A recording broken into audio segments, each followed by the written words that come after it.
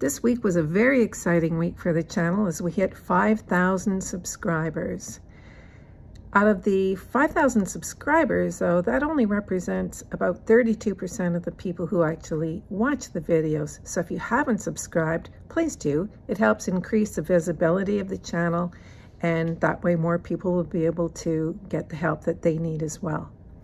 So in addition, I'd love to thank all of you who have subscribed, especially those of you who have taken the time to comment on the videos, even some of you who have found little mistakes that I've made. Yes, I'm not perfect, and neither is your teacher.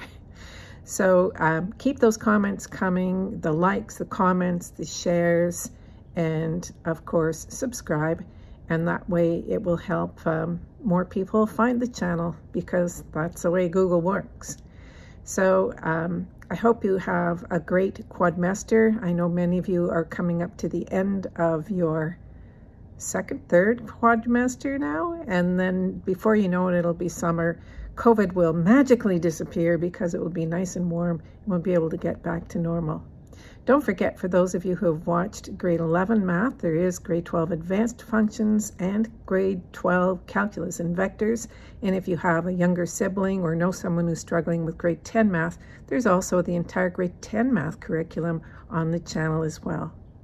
Thank you once again for your support, and I look forward to reading your comments.